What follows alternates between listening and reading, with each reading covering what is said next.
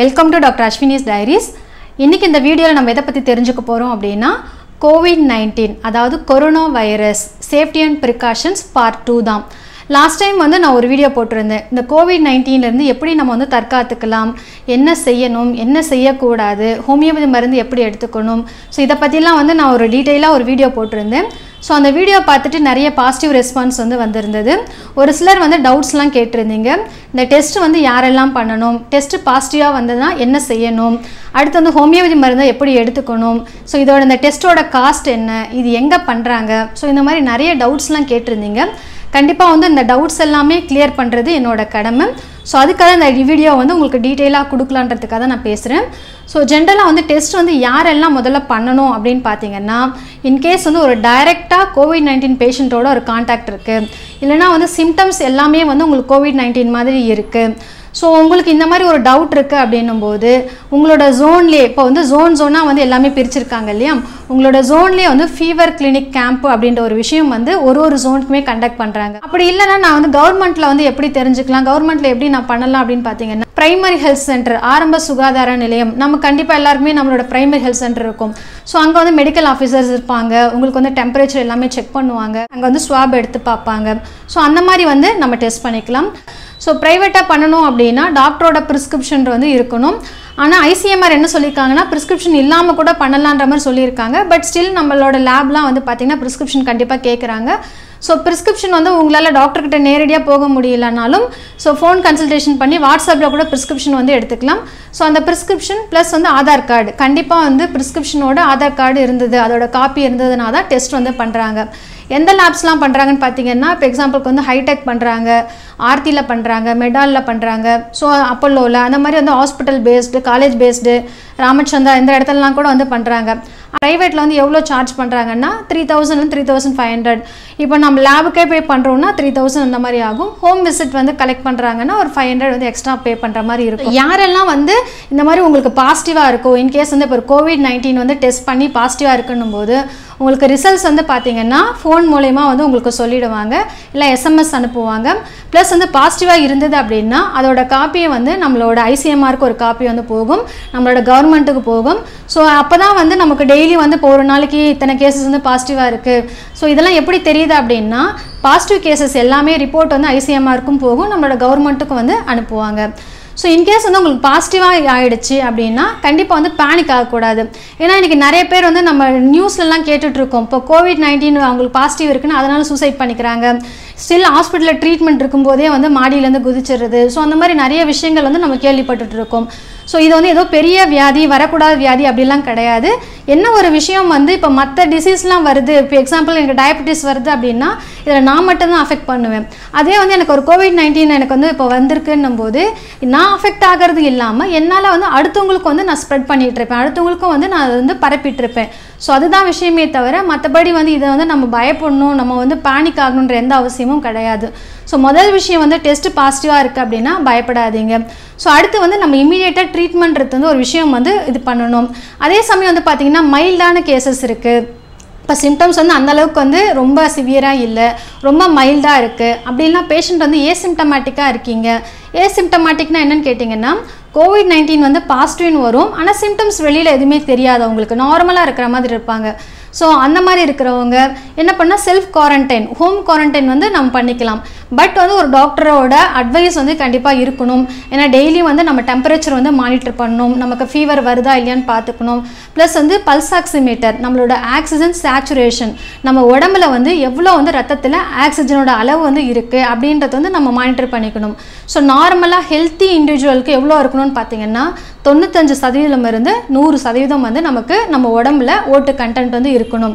So COVID-19 வந்து patient பாசிட்டிவாக இருந்தும் அது வந்து 95 வரைக்கும் இருக்குது அப்படின்னா அவங்க பயப்படணும்னு அவசியம் கிடையாது.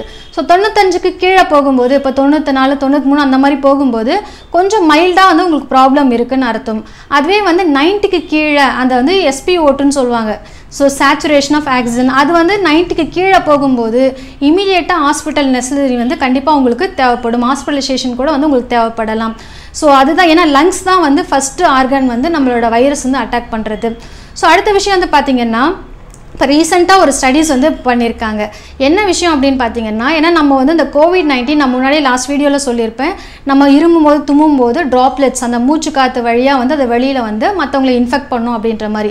அது எந்த அளவுக்கு நம்ம வைரஸ் பார்ட்டிக்கல் இருமுனா தும்முனா வரும்னு பார்த்தீங்கன்னா, இப்போ சாதாரணமாக மூச்சு விடும்போது, இப்போ நார்மலாக நம்ம சுவாசிக்கும் போது, இப்போ இன்கேஸ் எனக்கு COVID-19 பாசிட்டிவ் இருக்குது, இப்போ நான் மூச்சு விடணும் போது 20 வைரஸ் பார்ட்டிக்கலாவது என்னோட மூச்சு காற்று வழியாக வெளியில் வரும். ஸோ நான் பேசும்போது எவ்வளோ வரும்னு பார்த்தீங்கன்னா 200 வைரஸ் பார்ட்டிக்கல் வந்து வெளியில் வரும்ன்ற மாதிரி சொல்கிறாங்க.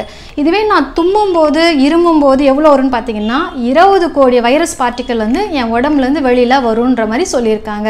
யோசிச்சு பாருங்கள், 20 கோடி வைரஸ் பார்ட்டிக்கல் வெளியில் வருது அப்படின்னா அப்போ அது எந்த அளவுக்கு வந்து மற்றவங்கள ஸ்ப்ரெட் பண்ணும். ஒருத்தரை வந்து இன்ஃபெக்ஷன் ஆக்கிறதுக்கு 1000 வைரஸ் துகள்கள் இருந்தாலே போதும். உங்களுக்கு 1000 வைரஸ் பார்ட்டிகல்ஸ் இருந்தாலே உங்களுக்கு வந்து அந்த COVID-19 சிம்டம்ஸ் எல்லாமே வந்து வர ஆரம்பிக்கும். ஸோ அதனால தான் வந்து கண்டிப்பாக மாஸ்க் போடணும், கைகளை சுத்தமாக வச்சுக்கணும். ஸோ நம்ம அந்த ப்ரிகாஷன்ஸ் எல்லாமே ஃபாலோ பண்ணணும். ஏன் சொல்கிறாங்கன்னா இந்த விஷயங்களை வந்து நம்ம ஃபாலோ பண்ணணும் அப்படின்றதுக்காக தான். அதே மாதிரி எல்லா COVID-19 பேஷண்ட்டுமே வந்து அடுத்தவங்களுக்கு இன்ஃபெக்ஷன் கொடுத்துக்கிட்டே இருப்பாங்களா, இல்லை எப்போ வந்து அவங்க இன்ஃபெக்ஷனாக மாறுவாங்க, எப்போ வந்து ஸ்ப்ரெட்டிங்காக அவங்க ஆவாங்க அப்படின்னு பார்த்தீங்கன்னா, ஸோ ஜென்ரலாகவே வந்து நம்மளோட வைரஸ் வந்து உள்ளுக்குள்ளே உடம்புக்குள்ளே போயிட்டு சிம்டம்ஸை வெளிப்படுத்துகிற அந்த ஒரு பீரியட் இருக்கு இல்லையா, வைரஸ் உள்ளுக்குள்ளே நுழைஞ்சி சிம்டமை வந்து வெளியில் கொடுக்கறதுக்கு இந்த பீரியட் வந்து இன்குபேஷன் பீரியட் அப்படின்னு சொல்லுவாங்க. ஸோ இது வந்து பர்சன் டு பர்சன் வந்து வேரி ஆகும். ஆவரேஜாக பார்த்தீங்கன்னா 1லேருந்து 14 நாள். ஸோ உள்ளே என்ட்ரான ஒரு நாள்லேருந்து 14 நாள் வரைக்கும் பேஷண்ட் எப்போனாலும் வந்து சிம்டம்ஸை வெளியில் வந்து ப்ரொடியூஸ் பண்ணலாம். அதே மாதிரி பேஷண்ட் வந்து எப்போ ரொம்ப ஆக்டிவாக வந்து இன்ஃபெக்ஷன் வந்து ஸ்ப்ரெட் பண்ண ஆரம்பிப்பாங்கன்னு பார்த்தீங்கன்னா, அதாவது வந்து சிம்டம் வர்றதுக்கு ஒரு 2 நாளைக்கு முன்னாடி இருந்தே. இப்போ உதாரணத்துக்கு எனக்கு இன்றைக்கி வந்து ஃபீவர் வருது, இன்றைக்கி இருமல் இருக்குது, இன்றைக்கி தொண்டை வலி இருக்குது, இன்றைக்கி மூச்சோட சிரமம் இருக்குது அப்படின்னா, ஸோ நேற்று முந்தா நேற்று அதாவது வந்து கடந்த ஒரு 2 நாளில் இருந்தே ஸோ நமக்கு வந்து என்கிட்ட இருந்து வைரஸ் பார்ட்டிக்கல் வெளியில் வந்து அது மற்றவங்களை வந்து ஸ்ப்ரெட் பண்ணலாம். ஸோ அதனால தான் வந்து நம்மளோட கவர்மெண்ட் என்ன பண்ணுறாங்கன்னா, இன்கேஸ் வந்து ஒரு பேஷண்ட் வந்து COVID-19 பாசிட்டிவாக இருக்காங்க, சிம்டம்ஸ் இன்றைக்கி வந்திருக்குன்னும் போது கடந்த 2 நாளில் அவங்க கூட யாரெல்லாம் கான்டாக்டில் இருந்தாங்க, அவங்க வந்து எந்தெந்த இடத்துக்கு போனாங்க, அவங்க யாரெல்லாம் மீட் பண்ணாங்க, ஸோ அவங்களுக்கு எல்லாமே ட்ராக் பண்ணி அவங்க எல்லாத்தையுமே வந்து ஒரு சர்க்கிளில் கொண்டு வந்து அவங்களுக்கு டெஸ்ட் பண்ணி பார்க்கும்போது தான் ஸோ நமக்கு இது இருக்கா இல்லையான்ற விஷயம் வந்து தெரிய வரும்.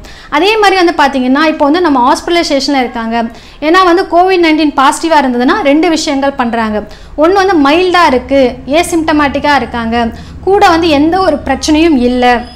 இப்போ எக்ஸாம்பிளுக்கு வந்து இப்போ எனக்கு COVID-19 இருக்குது, கூட வந்து டயபெட்டிஸ் இருக்குது, எனக்கு ஹார்ட் ப்ராப்ளம் இருக்குது, ஹைப்பர் டென்ஷன் இருக்குது, இல்லை லங்ஸ் ப்ராப்ளம் இருக்குது, வேறு ஏதாவது ரீனல் ப்ராப்ளம் இருக்குது அப்படின்னா ஸோ அதெல்லாம் வந்து கோமார்பிடிட்டிஸ் அப்படின்னு சொல்லுவாங்க. அதாவது கூட இருக்கிற அசோசியேட்டடாக இருக்கிற டிசீஸு. ஸோ இதெல்லாம் இல்லாமல் ஜஸ்ட் ஏசிம்டமேட்டிக்காக இருக்காங்க, அப்படி இல்லைனா வந்து ரொம்ப மைல்டான சிம்டம்ஸ் தான் இருக்குது, அவங்களுக்கு வந்து கோமார்பிடிட்டி எதுவுமே இல்லைன்னா அவங்கள வந்து குவாரண்டைனில் ஹோம் குவாரண்டைனில் இருந்தாலே போதும். அந்த ஹோம் குவாரண்டைனில் இருந்தாலும் ஸோ குவாரண்டைனில் இருக்கீங்கன்னா கண்டிப்பாக வந்து உங்களுக்கு வந்து 2 ரூமாவது கட்டாயம் இருக்கிற மாதிரி பார்த்துக்கணும். உங்களுக்குன்னு ஒரு கேர்டேக்கர் வந்து கண்டிப்பாக இருக்கணும். ப்ளஸ் வந்து அட்டாச்சு பாத்ரூம் இருந்ததுன்னா கொஞ்சம் வந்து நல்லாயிருக்கும்.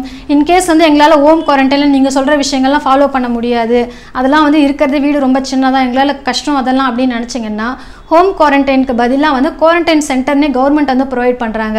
ஸோ நீங்கள் வந்து உங்களோட கார்பரேஷன் அந்த ஜோனில் இருக்கிறவங்க ஃபோன் பண்ணி பேசுனீங்கன்னா ஸோ உங்களுக்கு அங்கே இருக்கிறவங்களே வந்து கைட் பண்ணுவாங்க. சப்போஸ் வந்து ஹோம் குவாரண்டைனில் முடியாதவங்க கூட குவாரண்டைன் சென்டருக்கு போகலாம். ஸோ அங்கே வந்து உங்களுக்கு எல்லா விஷயங்கள் வந்து டெய்லி டாக்டர்ஸ் வந்து செக் பண்ணுறது, ஃபீவர் மானிட்டர் பண்ணுறது, பல்ஸ் ஆக்சிமீட்டர் பார்க்குறது, ஸோ இது எல்லாமே வந்து உங்களுக்கு பார்த்துப்பாங்க. ஸோ அப்போ வந்து நம்ம பயப்படணுன்ற அவசியம் வந்து கண்டிப்பாக கிடையாது. ஸோ அடுத்து வந்து ஹோமியோபதி மருந்து நிறைய பேர் வந்து கேட்டிருந்தீங்க, ஹோமியோபதி மெடிசன்ஸ் வந்து எப்படி எடுக்கணும்.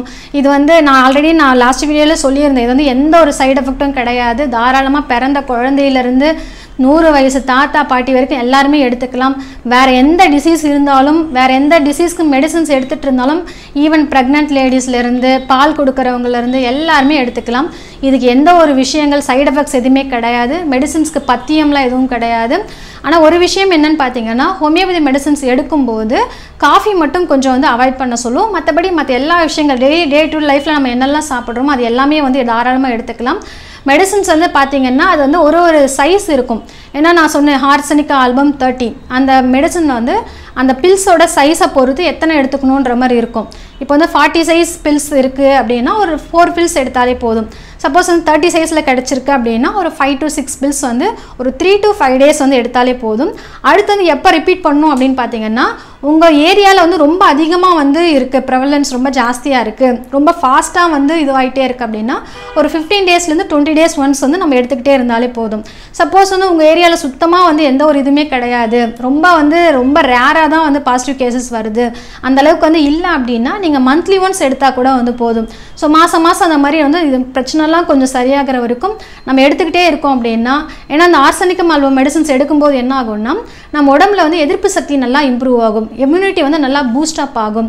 இம்யூனிட்டி பூஸ்டப் ஆகும்போது என்ன ஆகும், ஸோ ஆப்வியஸாக வந்து நம்ம உடம்புக்குள்ள வைரஸ் வந்து என்ட்ரு ஆச்சுன்னா கூட ஸோ நமக்கு வந்து ஃபைட் பண்ணி அந்த வைரஸ் கிட்ட இருந்து நம்ம உடம்பு வந்து தற்காத்து கொள்ளும். ஸோ அதுக்காக தான் வந்து இது எல்லாமே வந்து சஜஸ்ட் பண்ணிகிட்ருக்கேன். ஸோ முடிஞ்ச அளவுக்கு வந்து இதெல்லாம் வந்து நீங்கள் கட்டாயம் ஃபாலோ பண்ணுங்கள். ஸோ உங்களுக்கு எதாவது டவுட் இருக்குது, ஸ்டில் வேறு எதை பற்றியாவது கேட்கணும், இல்லை வேறு எதாவது ஹெல்த் இஷ்யூஸ் வந்து உங்களுக்கு தெரிஞ்சுக்கணும்னு நினச்சிங்கன்னா கமெண்ட்ஸில் சொல்லுங்கள். இந்த வீடியோ வந்து உங்களுக்கு யூஸ்ஃபுல்லாக இருக்கும், உங்கள் ஃபேமிலி ஃப்ரெண்ட்ஸ்க்கு வந்து ஷேர் பண்ணணும்னு நினச்சிங்கன்னா கண்டிப்பாக ஷேர் பண்ணுங்கள். ஸோ நான் உங்களை வந்து அடுத்த வீடியோவில் சந்திக்கிறேன். நன்றி, வணக்கம்.